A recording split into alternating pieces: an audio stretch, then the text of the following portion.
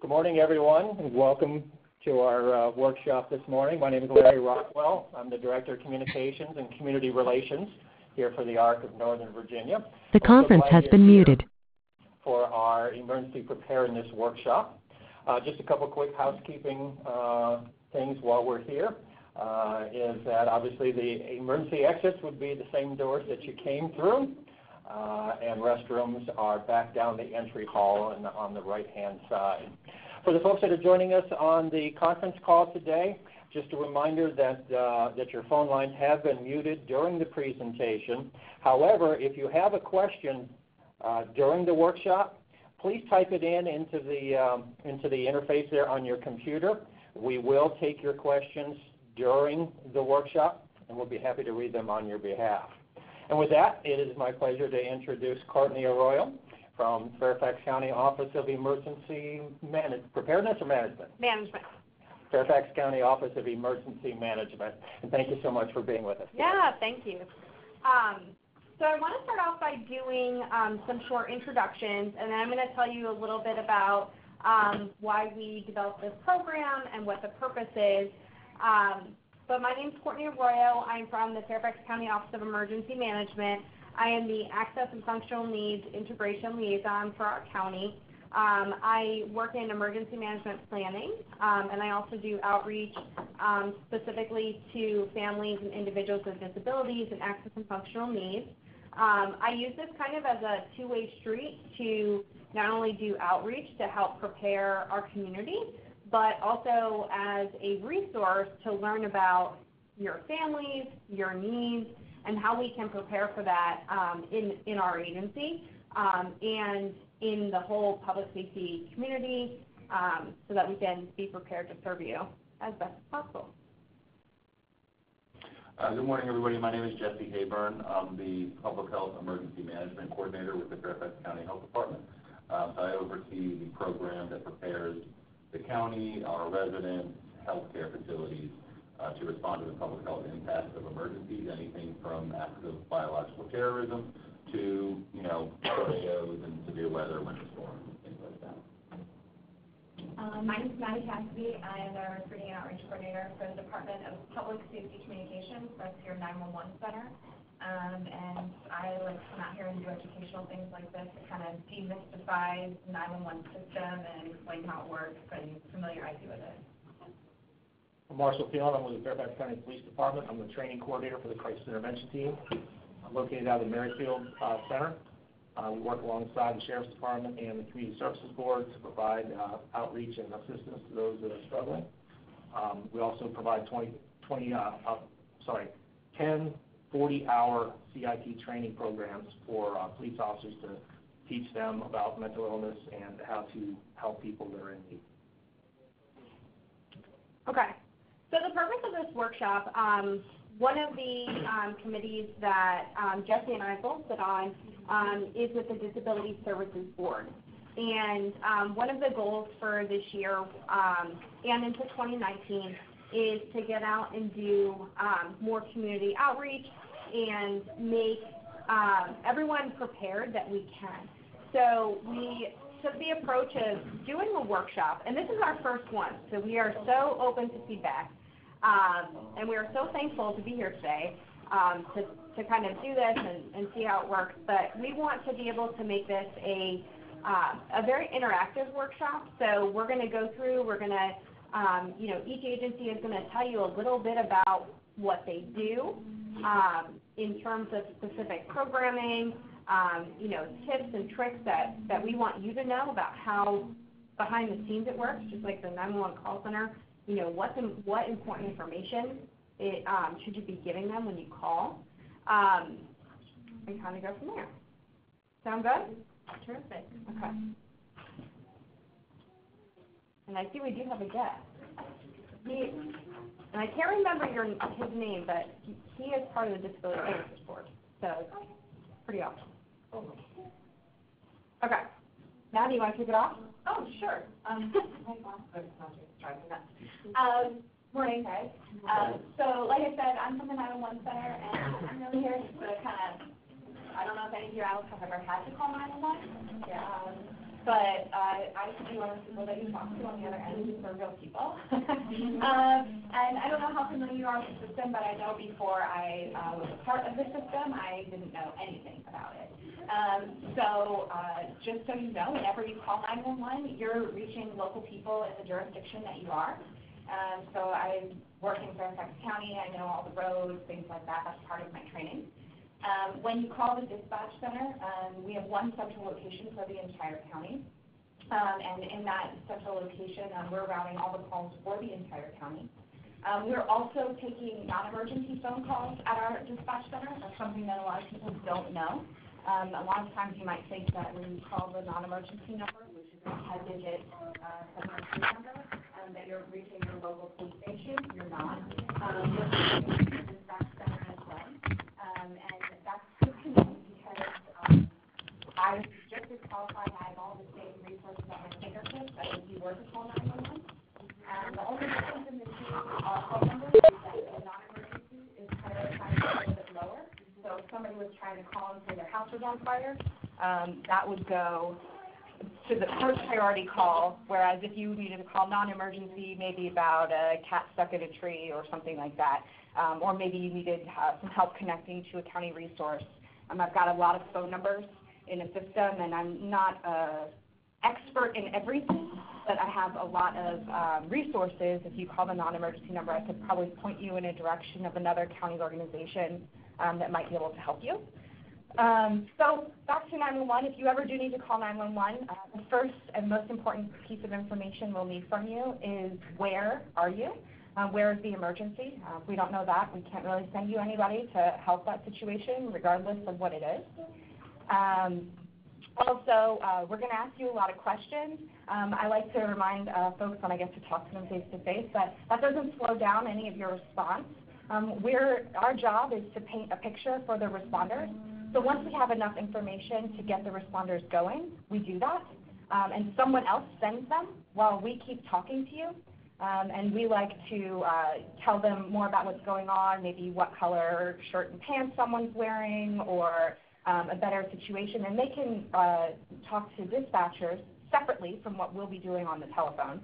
And they'll update them about all that sort of stuff. So when your responder gets there, they don't have to ask you all those questions all over again. They're already current on whatever your situation is.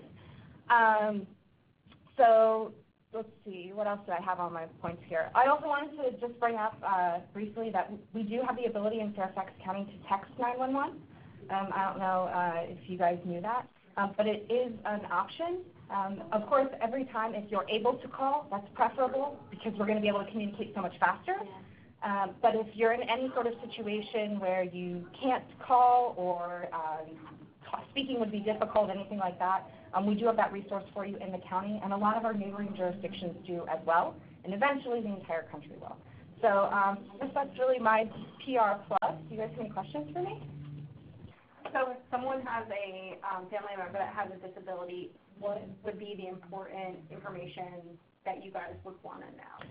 Well, anything that we're going to need to tell the responders to approach somebody differently, that would be something to say. We're not, like I said, we're not experts in any one particular thing, so I might not know of anything specific about a disability or anything like that, but if you tell me in plain language that I need to have my responders approach the situation a little bit differently for whatever reason, I can communicate that to them, and then they'll be able to carry out your wishes in that regard. Does that make sense?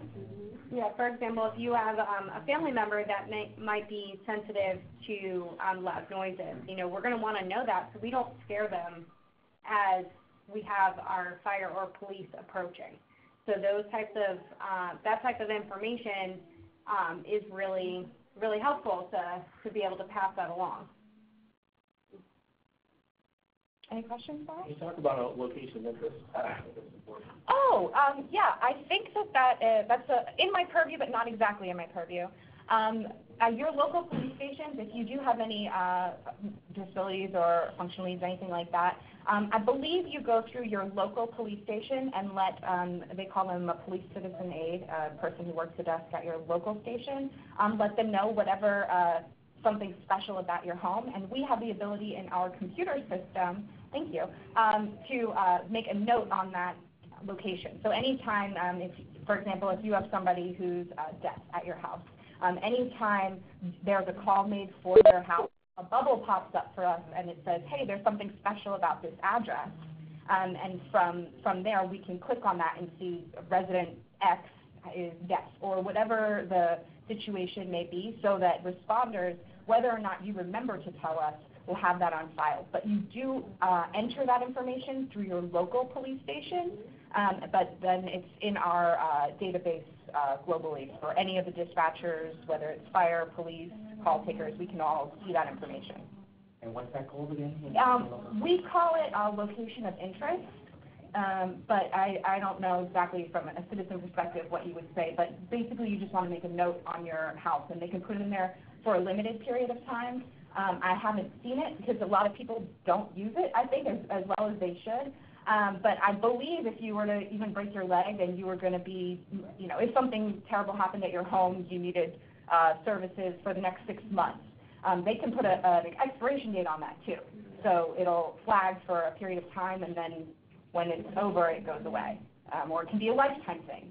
We see a lot more of those just because I think people know about it and then they're in there for life. I do just want to note that is different than Smart 911. I know we've had a lot of conversations in the community about Smart 911. Fairfax County currently does not have Smart 911. We do have a functional needs registry in addition to that that you can sign up for. But that system also does not work like Smart 911 where you can log in and update your information. You'll have to go back to the police station and make those updates. Does anyone on the phone have any questions? No? Okay. Yeah.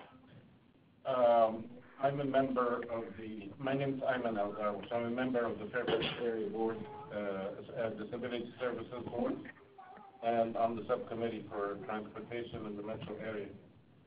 I also have a disabled son that is totally dependent on his wheelchair. Okay. He's had 3 brain surgeries in Georgetown, and we've had to go to the ER. And when we called 911 and they send us an ambulance, the ambulance does not accommodate the wheelchair. Now, I understand that you guys are on the delivery end of the service, and you have no means of taking a patient to the ER in a wheelchair on an ambulance. The ambulance is not accessible to wheelchair-bound people. So wheelchair-bound people represent like 10% of the entire disabled population that are not provided any kind of ambulance service. So I can say for my purposes, I'm sorry that that's something that happens for you. Unfortunately, I don't have a very good answer for you because I'm not looking for an answer. What I'm looking for is you are the practitioners on the field, and your administration needs to hear from you this deficit in the system. We have to have, and this is not a problem, and I'm not looking that you answer this question, but what I'm looking for is that the system has knowledge of an issue like this that would happen, and it's not an emergency for us, it's an emergency for you too. The ambulance could not take my son to Georgetown. Obviously, it's out of the jurisdiction of Fairfax County. The ambulances don't go out of the jurisdiction of Fairfax County. There has to be an exception. They could not take him in the wheelchair. They would take him on a stretcher, but when he goes to the hospital there is no way of them being able to manage his disability on a stretcher or unrestrained. They have restrictions on restraints that our unfortunately legal system does not comprehend or is too extreme about it. He, for example, will injure himself. He will roll off the stretcher to the floor maybe break his teeth, maybe open his head. And he already is going to the ER for an emergency related to his brain surgery. So that input has to percolate through your system, and you are the service providers that will face a problem like this once in a while. Now, the solution we had ended up, it was like 1 in the morning. We could not find a wheelchair cab to take us to the ER. We got a wheelchair cab from Loudoun County. We woke up the driver who was willing to come and take us. Even the local taxi service is not a 24/7 service. This is an emergency service that is exceptional, and if our system can stretch enough to accommodate the special needs of the disability population, it would be wonderful, and it would be an example for the nation. And we can definitely, unfortunately, the fire department wasn't able to be here today. They're the ones that run fire and rescue. So we can definitely bring that information back to them. And I think we've talked about this before as well. But we can definitely, we're gonna put a survey together after this to send out. So if you could definitely share that in your feedback, I think that would be really good, so that we can pass that along to them and get assistance. Okay. Any other questions? Okay. So the sheriff's office, they're not able to be here either. There's 2 different programs that we talked about that we wanted to highlight here.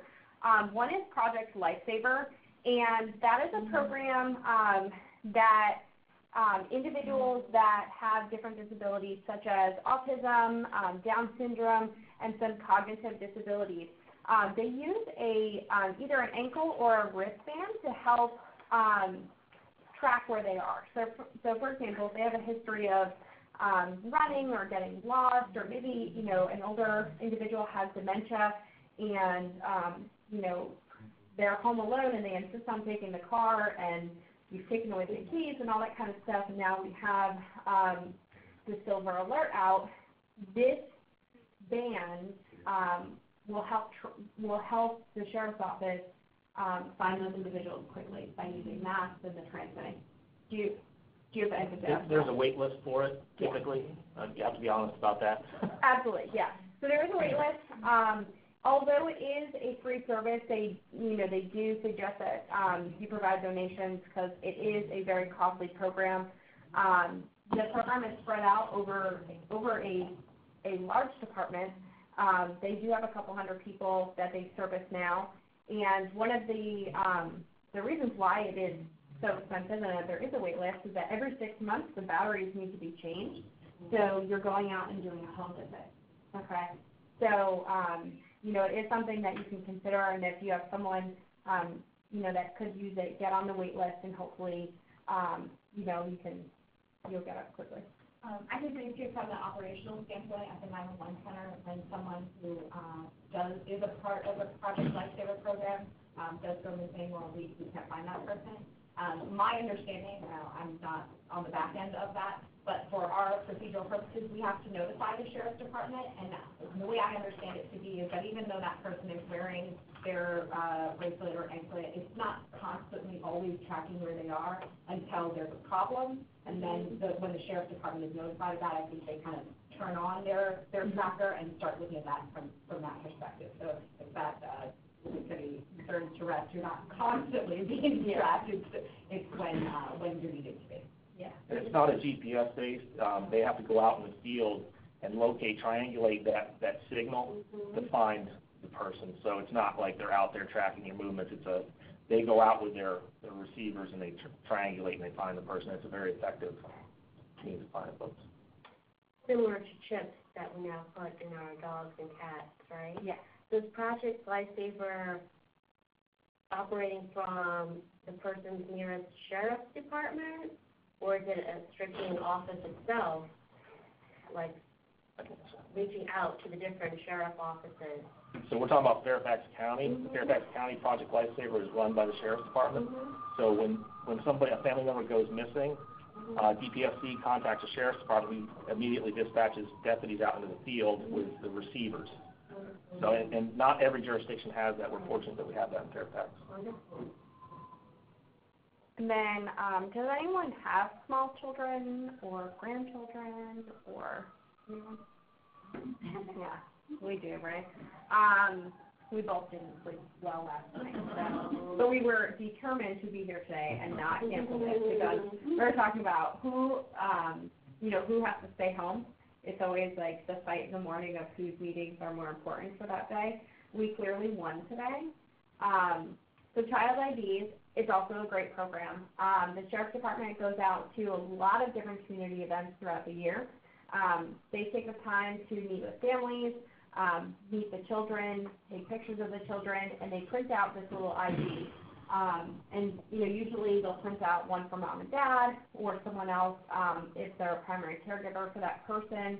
And it is great, and you should update it regularly because kids change so much in a year or 2 year span. But it could be critical if you have a child missing.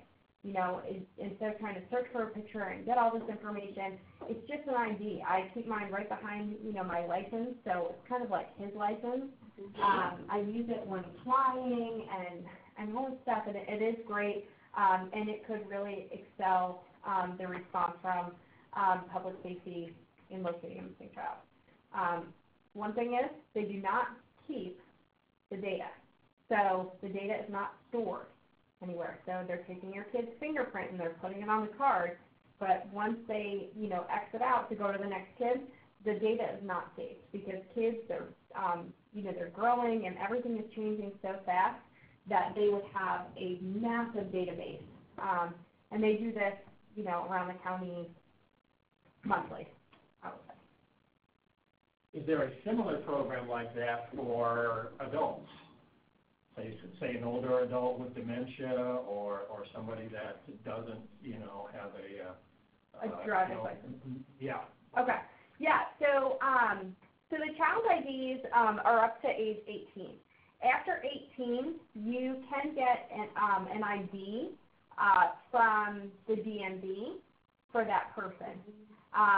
They want to do that and control it if you're over 18, even if you don't have a driver's license. But that's something that you guys can go do with your family member there. And it's an official ID that you can use to show proof of residence and all that kind of stuff. Did that answer it, Chris? Yep. Any questions? Okay.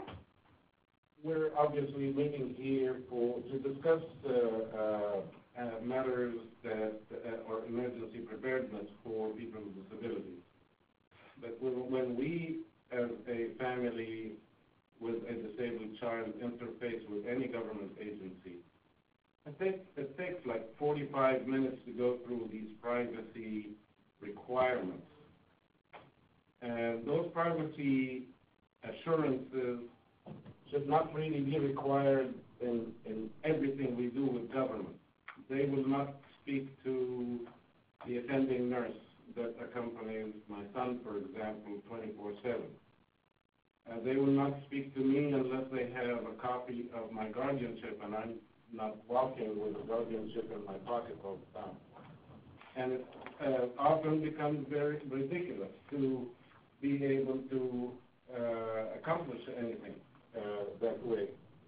And I think the privacy laws should be also take a reconsideration, especially in an emergency. You guys have to deal with something. You do take the name verbally and everything, but at some point, does your system require such restrictions on privacy matters? Who's going with the child to the hospital, or who's called 911 to ask for a service for a disabled child? So the privacy law that you talked about is HIPAA. And it's a federal law. We have no control over it in Fairfax County. What you need to know, though, that's very important, is during an emergency, HIPAA does not apply. So the doctors can share information with law enforcement, with you, but you do have to have those guardianships because I assume your child is over 18, correct? He is over 18. So because the way the Constitution is written, he has everybody has rights. Right. So we have to have those legal documents to show that, hey, you actually do. You might want to put it in maybe electronic format and keep it on a thumb drive with you or something like that. I don't know, but we are very restricted, and it is very frustrating for us as well. So I'm trying to help folks because over at Merrifield, we're working with doctors, and we have a common goal to service somebody, but sometimes they can't communicate with us what the person's problems are because of the federal law, and we have no control of that. And it is a problem, but you need to know in an emergency it does not apply. That's good to know. Thank you. Do you know if you can have a copy of the guardian? Do you have to have the seal on the guardianship info? Like if you have a copy of the original, is that okay to carry with you? I think generally, just a copy would be fine. Okay. Yeah. Well, I wonder on the, every year you sign, through the Community Service Board, if you have a support coordinator, you sign a permission of who they can communicate with and stuff like that. But I don't know, I think if somebody has a support coordinator, then they would get involved early on. And you could probably, if you go to Georgetown all the time, you could say attending physician at Georgetown University Hospital or something, blanket like that you do all the time, and maybe that would help. That's a good point, but you can sign a waiver of those rights, and if you have that on file, and that's what the Community Service Board has started to do lately, so that we can actually communicate when we're trying to service somebody. If we have a waiver on file, then they can communicate with whoever you say they can communicate with. Think of the people that you might, be communicating with that year, and then you can, put down the generic. Well, you guys, as far as this HIPAA law or requirement, I think our problems with you represent like 2% of our problems with the HIPAA rule. But for example, now the health insurance for people with disabilities has become so complicated, subcontracted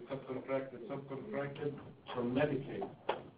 And instead of me contacting Medicaid directly and wasting time to identify myself and make sure that they look for the guardianship that I had submitted, they will refer me to another subcontractor, to another subcontractor, to another subcontractor.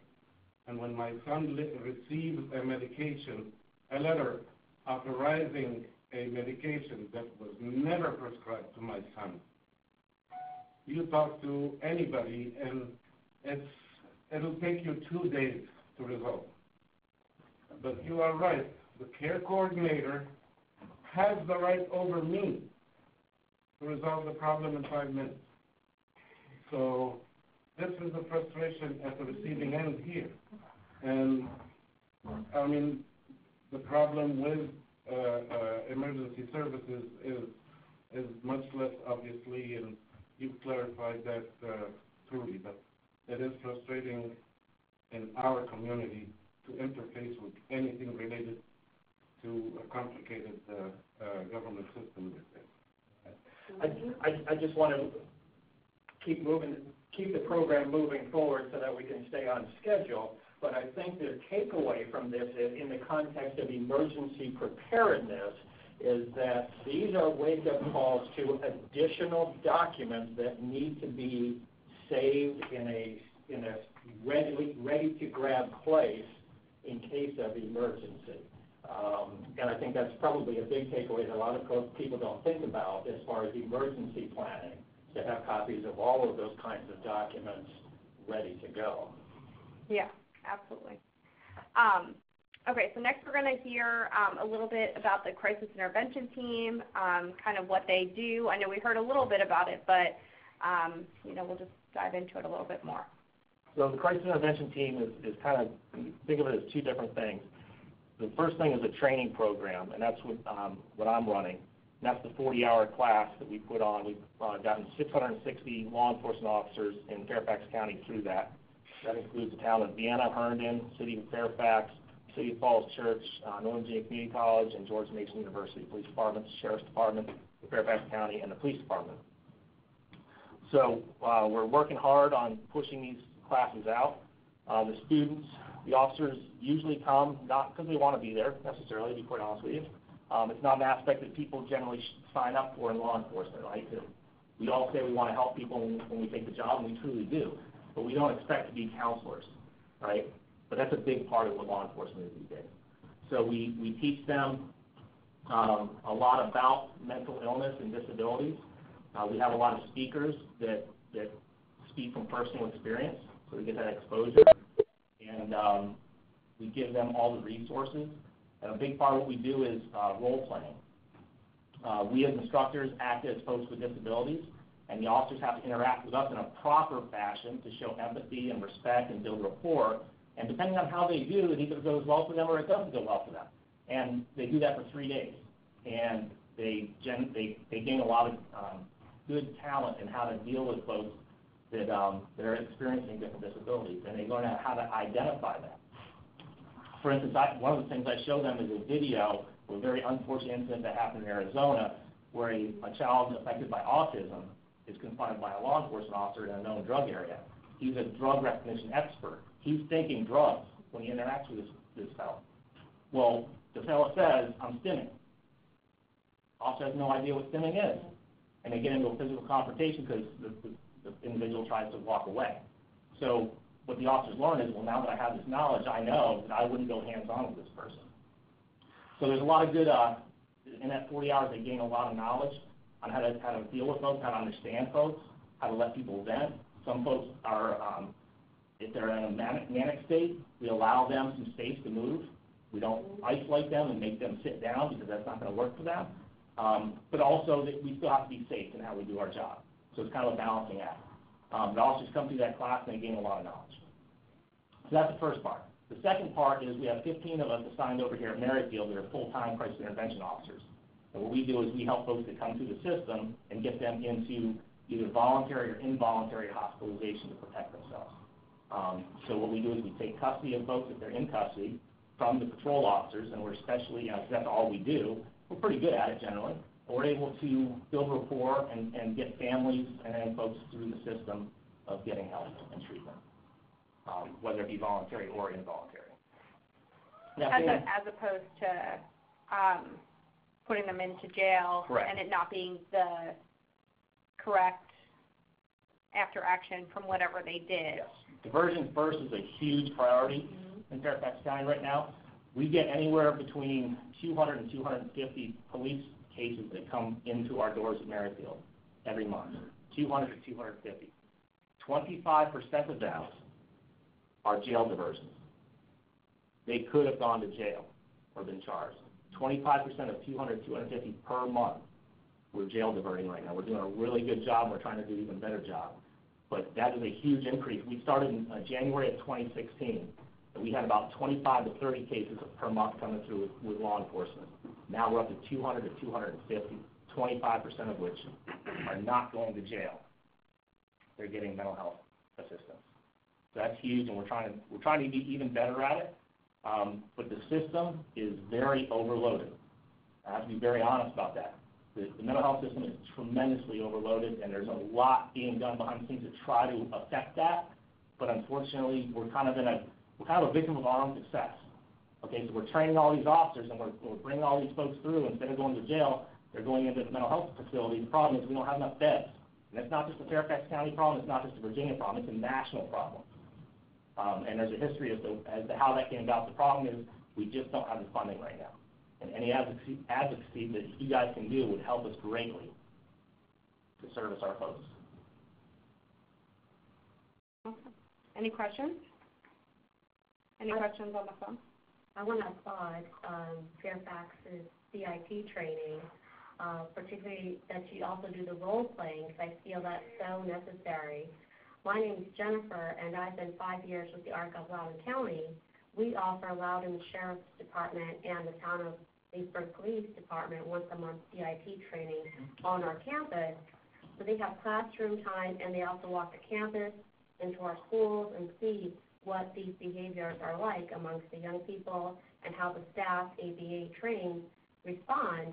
But I've been encouraging us to do that role-playing part of it, because if you're totally new to disability, you just can't comprehend it until you face it. Well, I'll tell you, Loudoun County, Prince William County, Arlington, Alexandria, their CIT training is identical to ours in Fairfax. It's the Memphis model. It's not just a Virginia model. It's not just a national model. It's an international model. So I could go down to Stanton, Virginia, and assist in teaching their class because it's exactly the same. It's a recipe. It's not customized to the jurisdiction.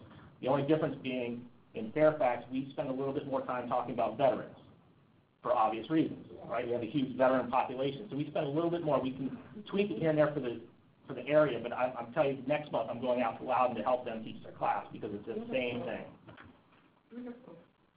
That's awesome.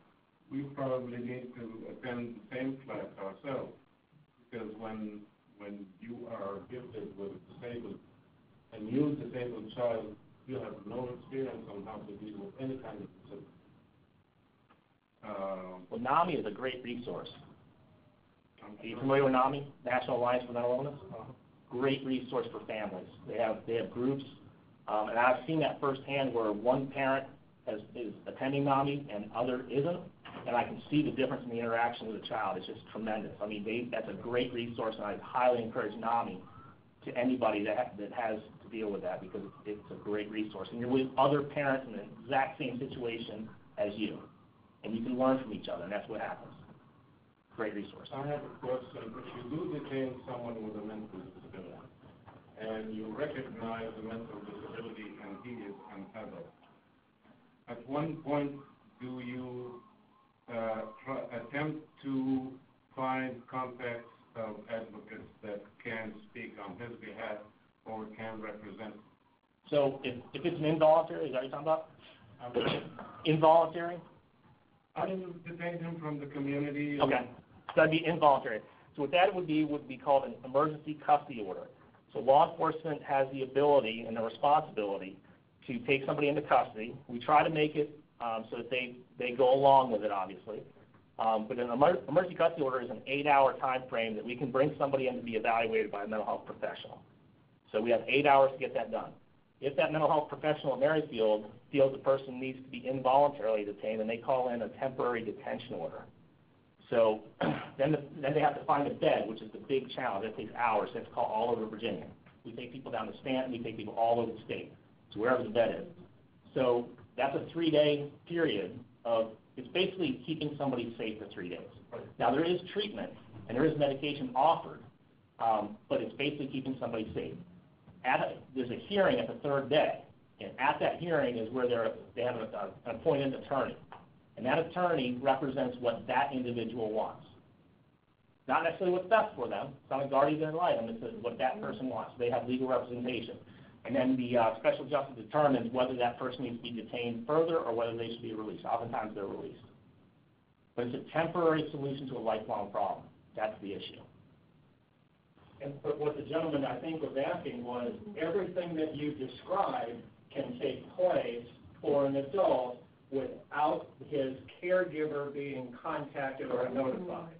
Correct. I mean, and so his question was, is there a point where somebody who has an intellectual or developmental disability is afforded the opportunity to have their caregiver informed? Oh, absolutely. Absolutely. The very first thing that we do is try to locate the caregiver and the family. In other words, you can access that kind of support network if you contact the Community Services Board, or if you contact Family Services. Oh, you can just call your investigator and say, could you call and see if there is somebody who knows this person? And you may actually save the system the funding to find a bed and to transport them way out of the county and to complicate the lives of their support system. And I'll be honest with you, I don't know if I'm answering your question, so correct me if I'm wrong, but I'm going to tell you, folks with intellectual disabilities, temporary detention is really not a good option generally. Sometimes it's the only option to keep people safe, but it's not a cure to the problem, and we try to avoid involuntary detention of those folks whenever we possibly can, because it's keeping somebody safe for 3 days. That's really all it is. So it's not a solution. Does that make sense? I don't know if I answered that question. It does make sense, but what I was trying to say is, you're a portion of government, and you have access to other government departments, and there is the department that would make your life and your responsibility to execute any dealing with any person with mental disability instantly. Call family services at 9 in the morning. Who's the care coordinator for this guy? And that care coordinator can open doors for you. And that's exactly what they do at Maryfield. The clinicians there do that. We don't do that. Yeah. And that's in place. Yeah, and I will say, not every agency like us, we can't just call family services and start asking questions about someone to try to get information, to reach their, they have all that information protected, and they do have privacy laws in effect. So we can't just call, like, for example, during an emergency, if we have, right now there's a fire going on at a group home, and that's a real life thing that's happening. There is a fire, and, they might be trying to get in touch with, individuals from their support team that might be out of state or they might be local, but I can't just call family services and say, hey, do you have their contact information? That's privacy. I don't have privy to their all their records. So we have to follow the proper protocol and go through the steps in order to properly get that information. I certainly respect that, and I respect the Sheriff's input that during an emergency, HEPA does not apply. So in this case, it could be very helpful if you have in mind that HEPA does not apply. In other areas of government, you're dealing with an emergency service in the community that's very well recognized, and it can be helpful to a lot of people. I think what the gentleman is suggesting is that in the cases where you can, if you can reach out to the community service board, you can reach out to the absolutely. That is a resource that can be called. Yeah. Well, I guess if there, I'm wondering if there's a way with privacy and all that if there's a way that, first you have to have the person's name, which I have a son with severe autism who's 26 who doesn't have the capacity. Well, he can say his name, but you might not understand him and things like that. And that's my biggest fear is that having some way that maybe they could be flagged, that this is a place to go, that has the information, because in terms of, he can be very aggressive. He's like really super aggressive. And in a situation like that, the fear of flight kicks in, and he fights phenomenally. He's the person that things can go bad, wrong, quickly. But he has extensive behavior plans and stuff, and in terms of his is address the issue, and there usually is an issue, and back off, and give him medication or whatever, and then he stabilizes. But it's scary when he doesn't even carry an ID. He's always with somebody, but he doesn't carry his own ID because he would just throw the wallet away or whatever because it doesn't. And he's not with me all the time anymore. So You get him to wear a bracelet? He was ripping off. I mean, he might get, but he can get amazingly things off and stuff. But but that does worry me because he's always now with a program person or somebody. But if they got away from, One thing that I will offer to you, and I will share my email address. Is there a way to follow up with everybody? Yeah. I'll share my email address, and anybody that, if you want me to check our records management system for your son, I'm sure he's probably in there. I can put a note in there. I could flag, so if an officer ever runs him, it'll say, severe autism, doesn't respond well to touching, whatever the special, because, you know, if you met one child with autism, you met one child with autism, right? Everybody's different. So we can, right, so we can put that information into our, it's called an iLeads, it's our records management system. I'd be happy to do that for anybody that would like that. And we can also add a picture. I can put a picture in there. I just like to say the 2 times that I have called the police with my 2 sons, they both were very good interactions. Good, hopefully they went through our training. I can say as well, I don't know where you live or what the case is at your local police station, and this is out of my realm, but I have gone to police stations myself in liaison before. And some of the local police stations, if there's, you know, the officers that control your neighborhood or where you go are generally the same. They work different shifts, but they're generally the same officers. And I know of at least one police station in Fairfax County where they kind of keep a binder. And I think they generally are using it more targeted towards like folks with dementia or things like that, people who might wander off. But, you know, if somebody in this particular neighborhood, they come across them at the station, that person can flip to a photo that their family's provided, some of their triggers, tips, things like that. And so I think... Well, I'm in West Springfield, and I did provide information on my kids and the photos.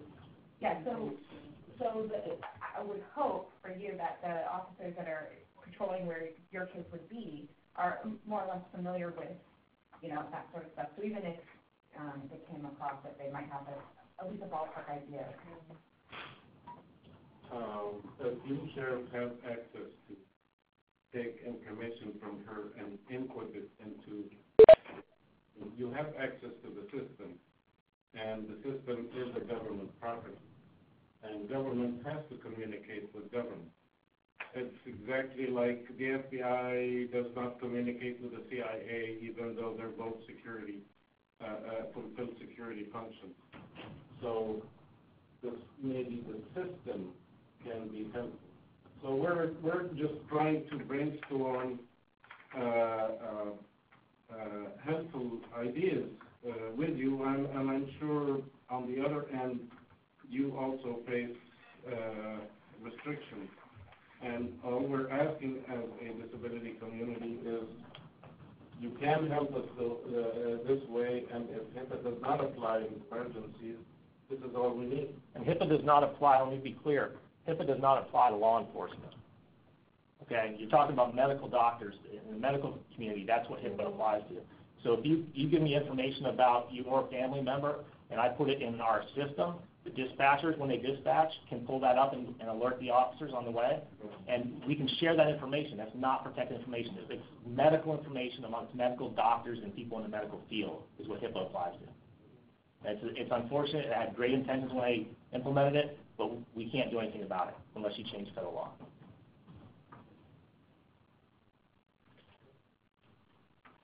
I have a question about if you need to take someone with a disability, to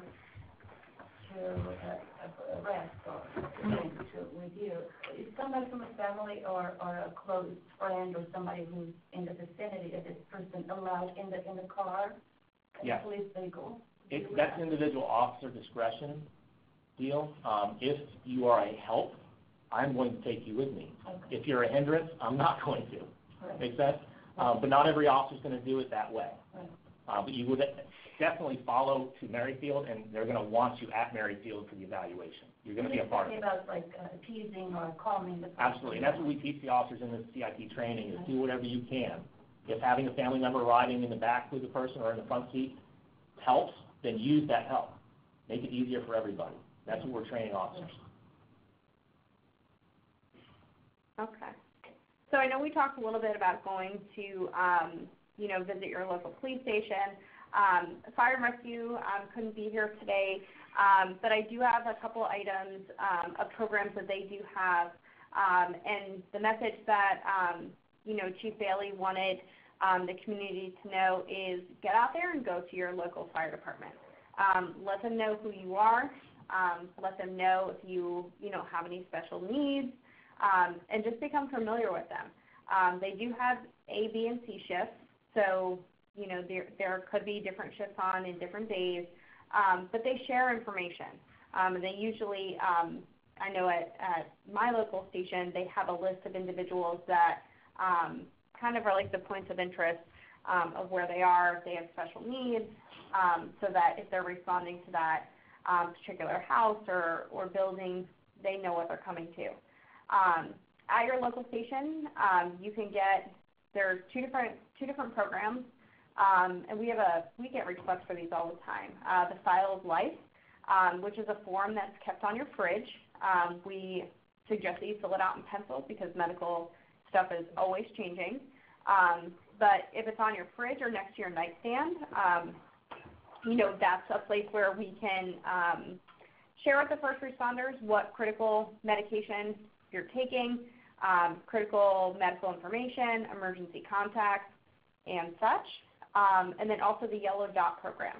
So the Yellow Dot program is a program that is for vehicles. So if you are in an accident, you can, if you have gone and filled out the medical information with the fire department, they will put the yellow dot on your vehicle and they will know where to go get it in case of an emergency. When we're talking about medications, we're not talking about if you take a baby aspirin every day or if you take acid reflux medicine. We're talking about life-sustaining medication. So, for example, I have Crohn's disease. I take an intravenous medication on a schedule. If I don't have it, I could become really ill. So I need to keep on that medication schedule. So every month, my stuff is written in pencil, so I can write down when my next infusion is supposed to be, and you would know. I also can't take different medications that will interact with it because it will cause a lot of different issues. So that type of information is what we really want to know through those programs. The last one is a visual smoke detector program. So for individuals who are deaf and hard of hearing in the community, we do have a visual smoke detector program where the fire department will come out and install the visual smoke detector. They will also install a bed shaker, in case there's, if someone is deaf and blind, they will install the bed shaker that will be able to wake them up and alert them if the fire alarm is going off. Okay. And again, you can visit any local fire department for those programs. Any questions? And I do have a brochure that goes along with this PowerPoint that has all of this information. So, and it has my contact information. So if you have specific questions, feel free to email me, and I can direct you to the right person. Okay. Okay, so from the health department's perspective, the health department has clinics all over the county and they're providing services every day. What I want to talk about is where my job comes into play when there are large-scale disease outbreaks, acts of biological terrorism, any kind of emergency that's going to require a large number of individuals in the community to receive public health or medical services. I have some information for you just to kind of understand what to expect if you need to go to one of those types of facilities, and then how to prepare for some of you and your family's health and medical needs for emergencies. So, like I said, the health department is providing regular services every day, and every day there are disease outbreaks in Fairfax County. That is not uncommon anywhere. What we prepare for, what my team in particular prepares for, are the very large outbreaks that might affect hundreds or thousands of people in the county, where you may have been exposed to an infectious disease because you were in a grocery store at the same time that someone had measles or something, or your child or a family member attended school and was in the same classroom for a long period of time with someone who has infectious tuberculosis and things like that. That's when my team comes into play to respond to those kinds of very large outbreaks.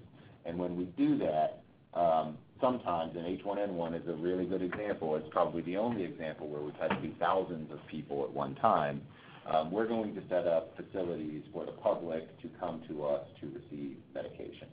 Now, those facilities are typically going to be very large, very brightly lit, very crowded, very noisy. So that is going to present some challenges to a good segment of our population.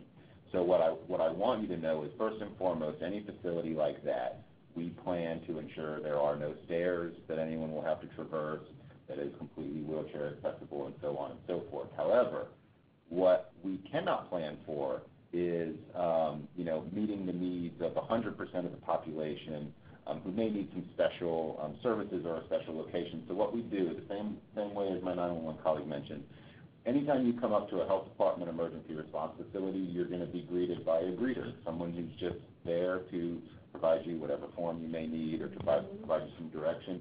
If you tell that first person you encounter what you or your family member needs in plain language, they're going to make it happen for you. So if you tell them, hey, the lights or the noise may be a little bit of a challenge for us, we have pre-planned quiet rooms.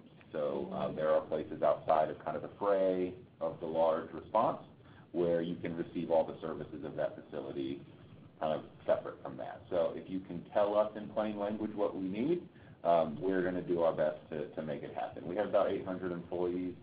They all receive some very basic level of kind of awareness training, but they won't all be experts. They won't all necessarily know exactly how to meet the need, but if you can tell them, they're going to make it happen for you.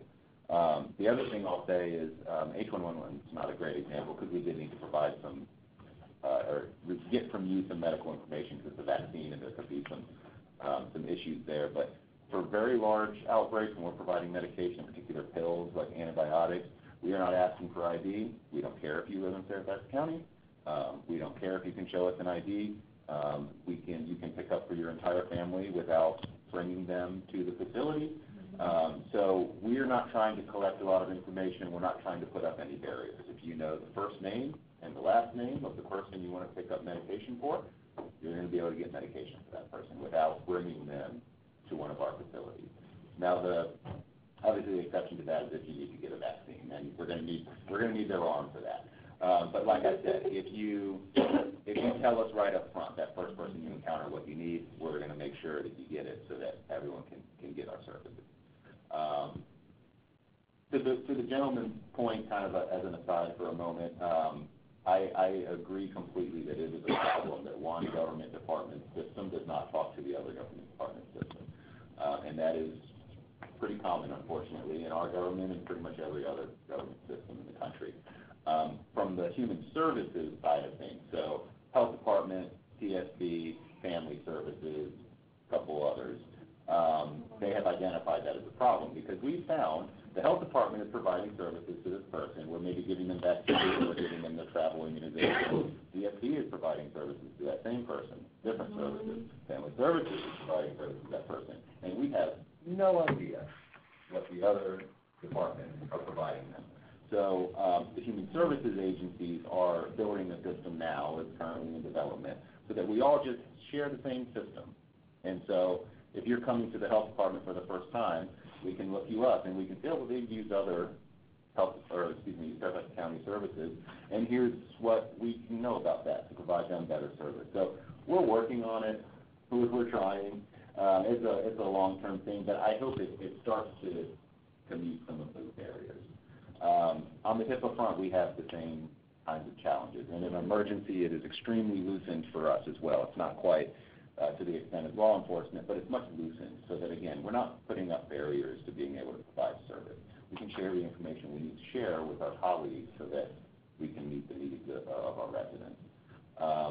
As far as preparedness for health and medical stuff, I cannot strongly enough encourage you to write down on paper doctors, primary care physicians, and specialists' names, phone numbers, addresses, what prescription medications you and your family members take, the dosage, the frequency, the whole works.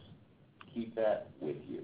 Everyone keeps it in their phone now, and the moment that the severe weather has kept power out for over 24 hours and you can't recharge your phone, you can't call your doctor. Some people don't remember their doctor's names. Off the top of my head, honestly, I can't tell you what my primary care physician's name is. It's in an app on my phone. Now, I have it written down. It's at home. Should be with me. should be in my car. But so you really have to do that because very often, particularly in shelter settings, very recent example of the large apartment fire back in May in a senior living apartment complex where the whole complex burned down, and 50-60 senior living and individuals with active functional needs needed to come to a shelter that Fairfax County was running. Of course, they ran out of their homes. Of course, they didn't go run and grab their prescription meds. So now they're in a place they don't have their prescription meds, and they don't know what the name of the meds are. They don't know how to contact their doctor. In some cases, they don't know their doctor's name. We can get you those medications, but we can't get them if we don't know what they are. So having that stuff on paper in addition to your phone, I just cannot stress that enough. Courtney, I'm sure she'll talk about it, has the kind of the waterproof envelopes that you're supposed to put kind of the deed to your house and your cars and your important stuff. Also put the copy of your medical insurance policy in there, and these copies of phone numbers and copies of your prescription medications that you use. I know they're going to change from time to time, but keep them updated and keep them in there, and keep them on you if you need to. But that's the best thing you can do to prepare for health and medical, other than kind of making sure in advance of emergencies that you've contacted your doctor or your pharmacy, and you get additional stores of meds. If you use durable medical equipment, get an additional supply, 7 to 10 days we recommend, before enough for 7 to 10 days. Not everyone keeps that on hand, but if for example, Florence is coming down the pathway, that's your opportunity, 5 to 7 days in advance. Go get some extra medication, go get extra batteries for your durable medical equipment or extra supplies, whatever it is you need to have in advance. That's the kind of stuff we are probably not going to be able to give you, at least not quickly. We don't just keep that kind of equipment and supplies on hand. We can get it if we know what you need, but it's going to be much better that you be able to kind of meet the needs of your family on your own. Any questions about health department stuff? Yes, ma'am. Maybe this is a bit off the subject, but I just want to, in a lighter note, or maybe not a serious note, since you take care of the larger scale disasters and stuff, how ready are we in this area so near the DC or chemical or emergency? So I'll tell you that we are very ready for a biological attack. That happens to be my purview.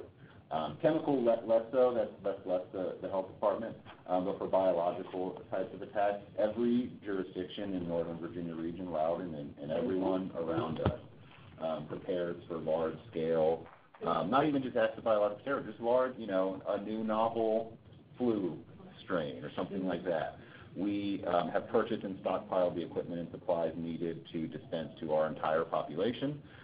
We have pre-established the facilities in which we would do that and the floor plans for those facilities, how everything's spread out and where our staff is and where clients come through and all that kind of stuff. We have pre-written the public messaging to the extent that we can, so we can immediately get out the information you're going to need to know if you're going to have to come to one of my very large clinics. So, are we completely prepared? No, there's never a complete, you're never done, but we're very prepared. Is there something, though, that as a public service people can be aware of, like what's the best, how to proceed if there's like an alert, like let's say a terrorist attack, a biological terrorist attack, how does the household take precautions? So I think that's where I'm going to come in, and I'm going to talk a little bit about this in a minute.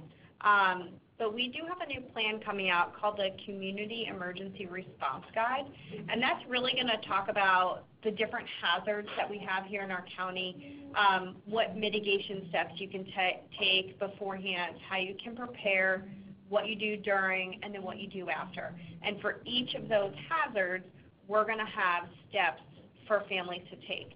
And one of the approaches that we're going to be rolling out is a neighbor-to-neighbor model.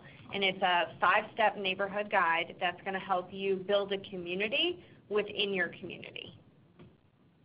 There's a participant on the computer that just has a question. He's wondering about contact information for the health department.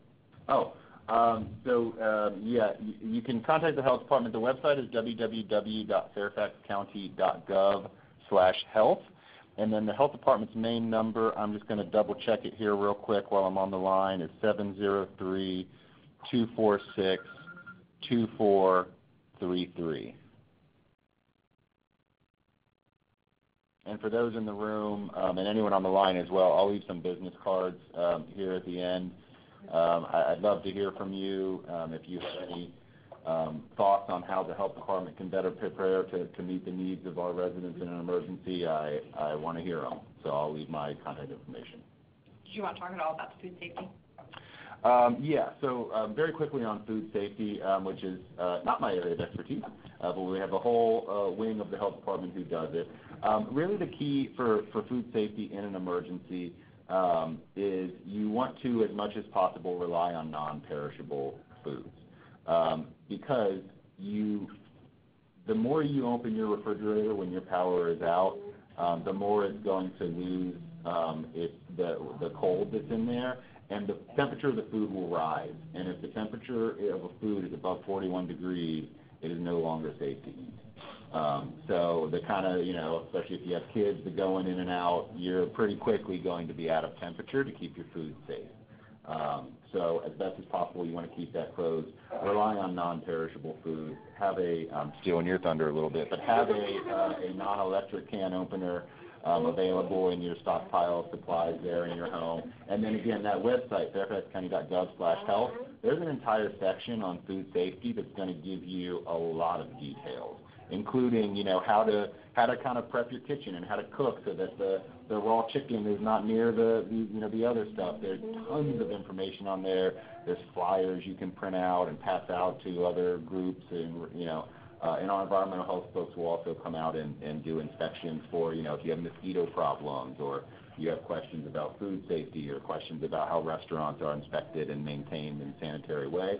We have folks at the health department who are happy to chat with you about it. Okay. All righty. Okay. So turning to I'm going to stand up just because I need to stretch my legs. So turning to the emergency management piece. So we talked a lot about what you can do to kind of prepare your family in terms of documents, in terms of what to say when you're talking to 911. What information is important for police, fire, and the sheriff. So part of that is preparing, right? You have to take the time for your family to put this all together. Does it take time? Yes. I will not lie to you. You have to invest in doing that. You have to maintain it. You have to sustain it. It's a commitment that you're making to yourself and your family to make sure that they're prepared. So in the back, I have a bunch of stuff for you to take home that will help you start this process, okay?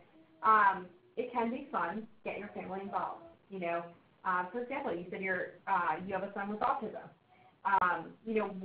What special things keep him active, right? Is there something particular that he likes? Is there a book? Is there a TV show? Electricity. Well, guess what? You know what we can get him? A hand-cranking radio that has a USB port that he can crank to get that electricity. How's that? Right? So thinking about those things, if we have someone that's very dependent on the phone and electronics, how can we keep our electronics charged during an emergency, right? The hand-cranking radio might just be our solution, right? Because it's going to give power to your cell phone. They might be cranking for a long time, but guess what? It's going to keep them occupied, right? That's the key, okay? So with anyone, I have a 1-year-old, okay? How do you keep a 1-year-old occupied during an emergency? You buy all the stuff at the dollar store that they've never seen before, and you stash it away in your emergency bag, and you only let them play with it when you're practicing for an emergency or when there is a real emergency, okay? So in the back, I have information on how to make a family plan, okay? There's a little booklet there on putting together a family communications plan. So that's going to kind of walk you through the steps of there's an emergency, who are my alternate contacts, who are my medical contacts, who you should contact in town and out of town, because during 9/11, we weren't able to call out. So you might still be able to send a text message or use social media to check in on Facebook to let your family know that you're okay, all right? This information should go in your emergency kit as well, okay? So when we're talking about building an emergency kit, there's a couple different kits that we want to build. We want to build a shelter-in-place kit. That's where we're going to stay in our home. So if we get a really big snowstorm, a blizzard that dumps 30 inches of snow, and we're at home for a couple days, do you have that stuff all together so your family's safe? There's no power. We definitely need a can opener. We want to make sure we're using non-perishable foods as much as possible. There are some what they call disaster recipes, where you can actually make different salads and stuff from canned food. And it's quite good. We had the health department come out and do a demonstration at an event, and it was actually really cool. I was like, wow, I'm going to make this on a regular basis because this is awesome. But I never would have thought it. I would think of Chef Boyardee and that kind of stuff, but people who have dietary restrictions can't eat that type of stuff. So you want to make sure that you're putting food in there that works for your family. Prescription, that should also go in your shelter-in-place box. But you should also have a bag, what we call a go bag. And that's where we do have a waterproof bag back there with a list of documents that you should keep. That should go in your go bag. So if there is a fire, for example, like we saw at the Forest Glen, not one person had an emergency kit. Not one person knew their medication. They didn't know their doctors. They didn't know a lot of stuff, right? They just ran out. Some people didn't even have shoes on. But if you have that bag ready to go and your fire alarm's going off and you're running out your front door, grab the bag, right? At least you'll have something with you. It's better than nothing.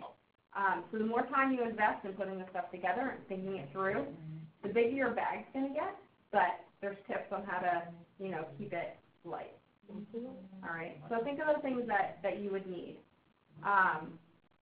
Staying informed. So has everyone signed up for Fairfax Alerts? Yeah? Are you guys signed up for Loudon Alerts? Yes, I do. Okay. So Fairfax Alerts is our county's free public alerting system. During the time of an emergency, we're going to send out emergency information. On a regular basis, we send out traffic alerts and weather alerts. We do keep a functional needs registry. This is a voluntary registry for individuals who have disabilities. We recently added a caregiver category, so individuals who take care of a family member or it might be a nurse who's traveling to different patients, so they can get up-to-date information. On a monthly basis, we send out a newsletter that goes out with some preparedness tips. This month, yesterday was the Great Southeast Shakeout, so we sent out information on how to prepare for an earthquake. So if you had someone in a wheelchair, you could adapt the drop, cover, and hold on to that person.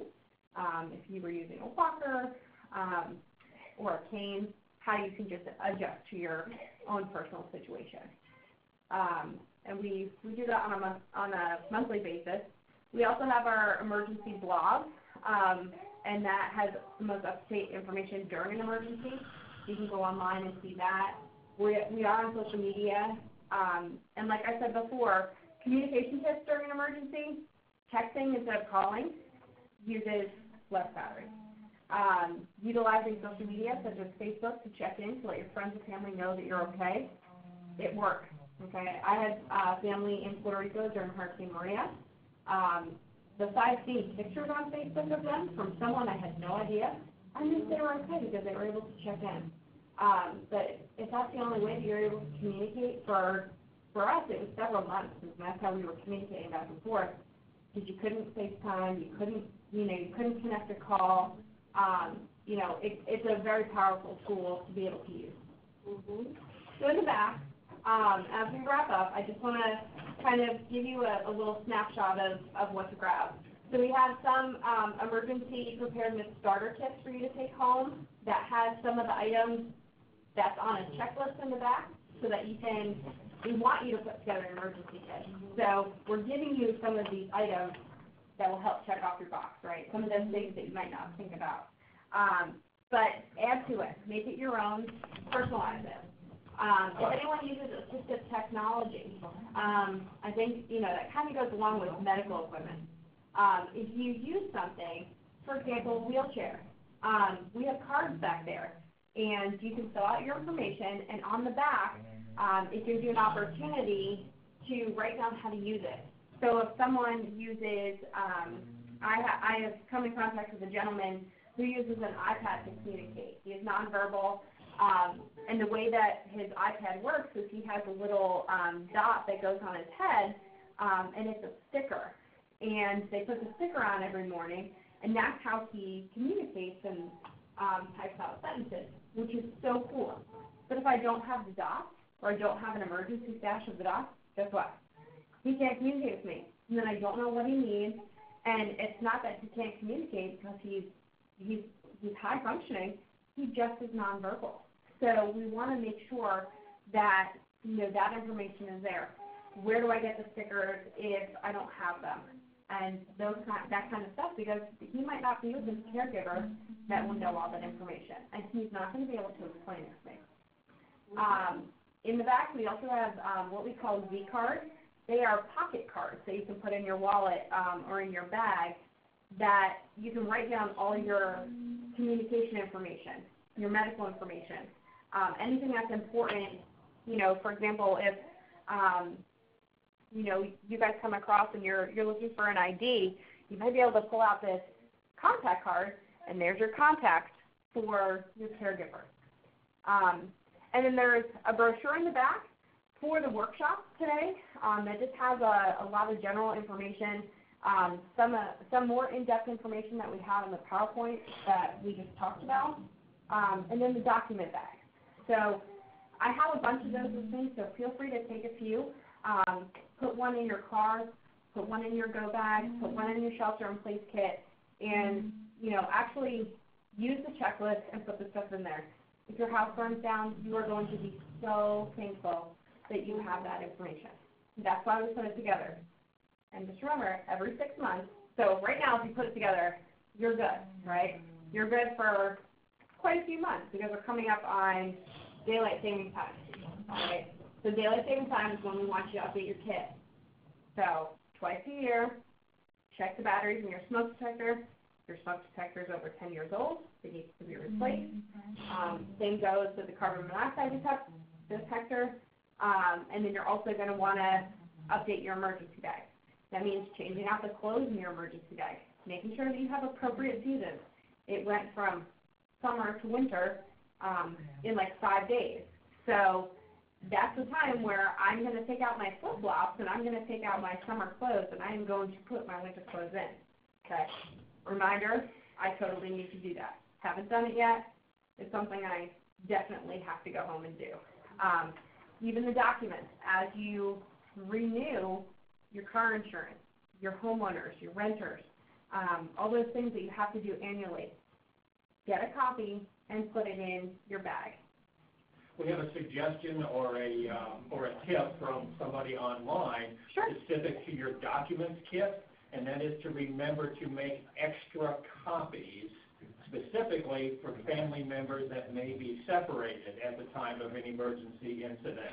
One kit at home will not do you any good if both parents are at work and your children are at school. So the online participant had that reminder to make copies and make sure that each person has a set. Yeah, and that's why we do suggest a shelter-in-place kit, a go kit, and a vehicle kit, okay? Just remember, and I have people tell me, oh yeah, it's in my car, sorry. And I ask them, well, where do you park your car at night?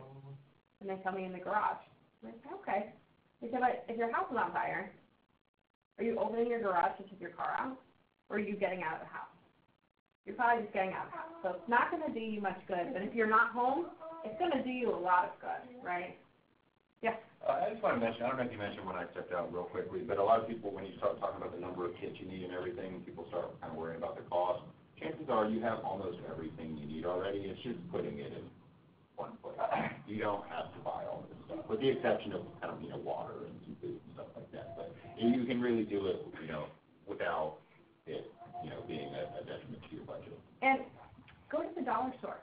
Literally, a lot of the stuff, if you don't have it at home or you don't have extras, as we're talking about hygiene kits, right? So if you're putting, those little travel soap, hand sanitizer, all that kind of stuff, go to the dollar store, right? For like $10, you could get everything that you need. It's the time is really the investment. The time is the investment that you're putting into your family. And Jesse's right. It doesn't cost a lot to put it together. I don't think I bought one single thing to put in my kit. It was just stuff that I had. But if you are thinking about, the water could get pretty heavy in your emergency go kit. And your go kit, you typically want to have a backpack because it's something you can throw on and proceed in the forward motion quickly. In your kits that we're giving you today, we do have packets, like a sample of a emergency drinking water that comes in a packet. And it's good for 5 years. So instead of carrying around bottles of water, that's also, a good solution to keep your bag light. Yeah. Once a year, we get notice from the county to replace our batteries for smoke detectors and so on. I would, and you mentioned what you need to do once a year. I take that as an alert to review all these documentation and all these things. But as far as emergency food supplies and canned food, after that you need to look at the expiry dates in your pantry to make sure that they can still last another year. Or you can use them and replace them. So I will say, if you're signed up for my functional needs registry, I do send out those messages. I do send out a message for daylight savings time twice a year that tells you about updating your kit, tells you about doing all that kind of stuff. It does go out to around 1,000 people that are on the functional needs registry, and then it goes out to another 10,000 people that are signed up just for our general newsletter, and then we do send it out to all 15,000 county employees as well. So if people are signed up, they definitely are getting those messages. We do a lot of messaging about this. We are doing PSAs about it. You can find us on Channel 16 almost monthly, doing kind of segments like this. But there's a lot of stuff that we're doing to remind people, to keep their stuff updated.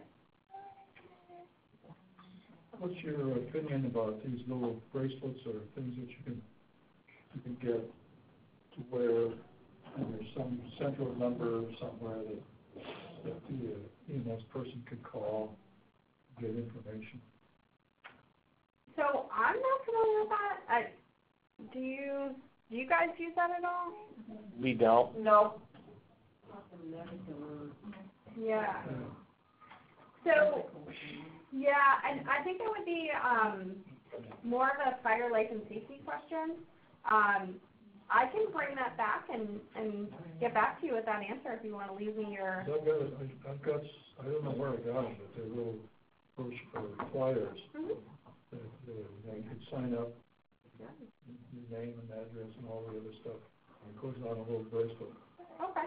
Do you have to pay for them to keep your? I think maybe to get registered initially.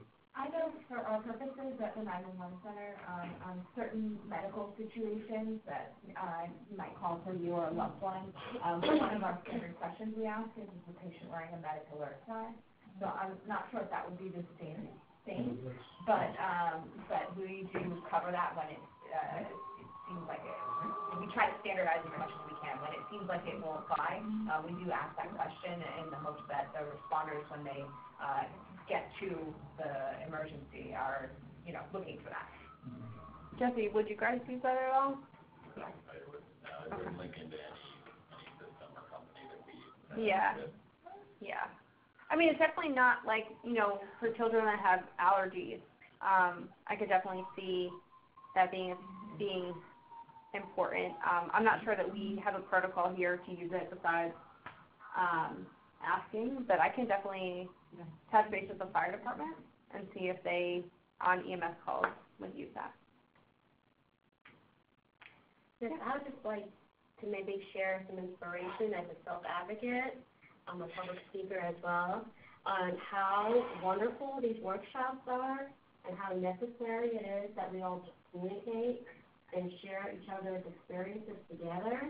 Because we are nationwide, all our chapters are working on these very issues constantly, and our voices do make a difference. And I'd just like to share a few examples.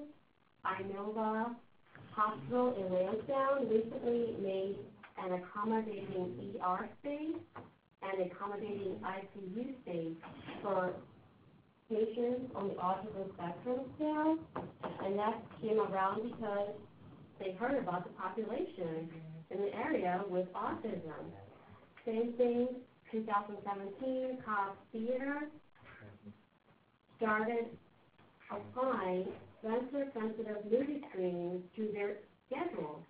They say the movies they know will be popular among the children, and they offer scheduled sensor-sensitive screenings.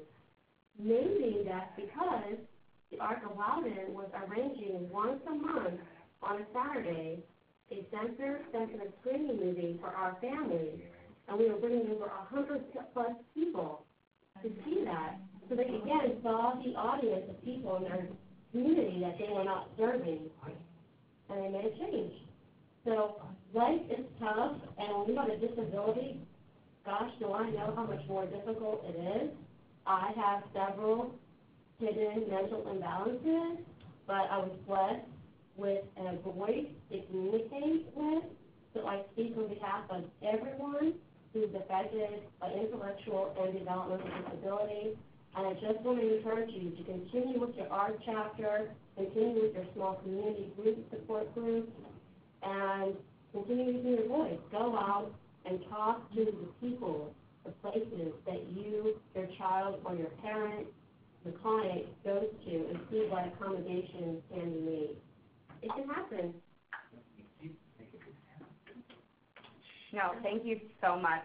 Yeah, and you're exactly right. And even for sheltering situations, Jesse was saying for health department clinics during public health emergencies, how they have accommodating spaces. In shelters, we also have accommodating spaces. One of the things that we are working on as well in the county, but also with our community partners, is putting together a functional needs guide, and that's going to help individuals who are not well-versed or who haven't taken the CIT training and who are not normally interacting with individuals with disabilities, and giving them resource and access to tips, tricks, and where the resources are to be able to provide accommodations or answer questions, how to replace equipment quickly. If there's a fire and we need to replace someone's wheelchair, we already have those connections built. If you're not getting what you need, it might be because that person just doesn't know. And that's what this guide is really for, is to really aid in executing our response and our services even quicker.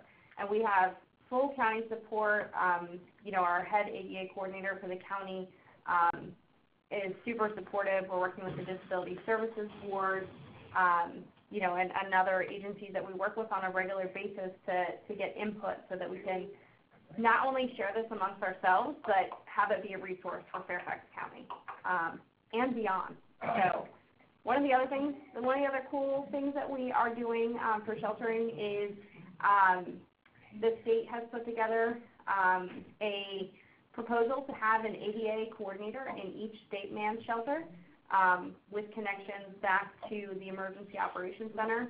And here in Fairfax County, we are working to use that model to do it here as well, because we think it is really important to be able to, serve our public in those general population shelters and make it as inclusive as possible. So by adding, these resources, we're hoping that this process, as terrible as it is if we ever had to open a shelter, to make it as seamless as possible. We've heard an awful lot of good suggestions today. Do you have an overall checklist that we can go down? Yes. You do? I do. So it is in the back. And then everything we talked about here today, in the PowerPoint, we do have a brochure that has a little bit more information. And then it also has my contact information on the back. So if you have additional follow-up questions, I would be glad for you to email me, and I will filter those out to the appropriate individuals who would handle that. I was wondering, do you have any resources on electrical generators, if you were considering purchasing one? Because that's the issue for my family is the loss of electricity. And actually, my younger son lives in a group home now. Okay. But in the incident in March, when we had a wipe, his home lost power. And so the other individual went to another facility operated by the provider. Okay. Because they knew that my son would not do well in that environment. They kind of like said, can he come home, so I luckily was going out of town, so I said bye-bye, but anyway, but my husband was with my son for about 32 hours with no power, no heat or anything, and, it's just, there are individuals that won't do well in a shelter. Yeah. So we're kind of like, he's like a shelter in place. Type of Wherever he is kind of person. So, you just wonder, like my husband talked about that. I think he's a little bit crazy, maybe, but you don't want to, you want to get something appropriate, but you don't want to be like ripped off and, the pros and cons. Yeah. Of what you should even buy if you were thinking about doing something like that. So, during tax-free weekend in August, you can actually go and buy emergency preparedness supplies tax-free. Okay. So my personal suggestion I would wait until then because it'll save you a significant amount of money. But we don't give out specific information on what generators. It's all going to depend on your house. And what you're trying to power. So you want to make sure that you're definitely getting the appropriate stuff. Yeah, I would, the county doesn't necessarily kind of endorse any generator or have expertise to kind of tell you, how to do it or whatever, but I have looked into it myself.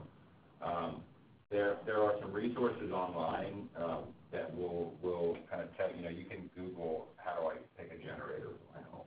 And there are places that talk you through kind of figuring out what size you need, whether it's going to be the kind of generator that's kind of hardwired into your home, or whether it's a generator that you're going to be able to run from the outside, and then tips on using them, like never using them indoors and things like that.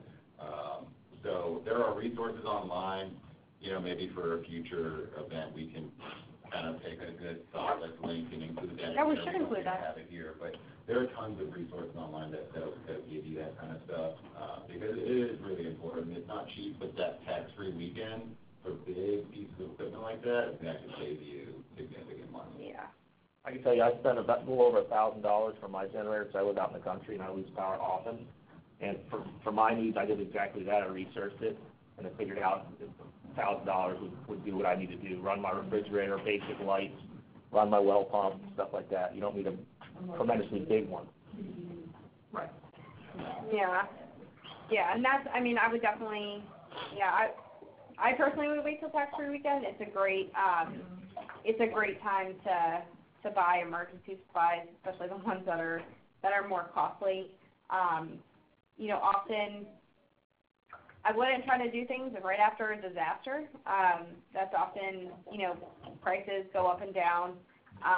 But right before. Huh? You got a hurricane coming, and you go the day before it hits to go buy something. You're not going to find it. Yeah, you're not going to find it. It's definitely not going to be on sale. So start thinking for the, a season ahead is what we say. We're approaching winter, so plan now. Don't try to go get a snow shovel like when it's snowing. You want to. I guess I'm sort of surprised that the state, it all gets complicated and stuff, but, like you have, residential facilities or something like that, it seems like that would be a good investment, that they would have minimal things so that people could stay where they're at.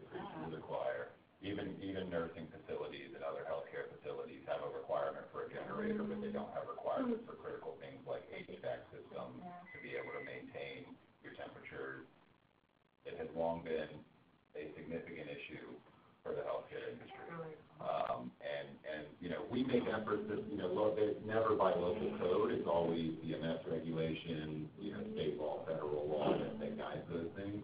So, if it were local county ordinance, we would have some sway to be able to make those changes. Unfortunately, it's not. But we do promote that issue in our work at kind of the regional and state level, because that's what really drives evacuations from nursing facilities and other types of healthcare facilities that we're talking about. Other than kind of just a quickly evolving kind of flooding situation, it's the temperature going out of range.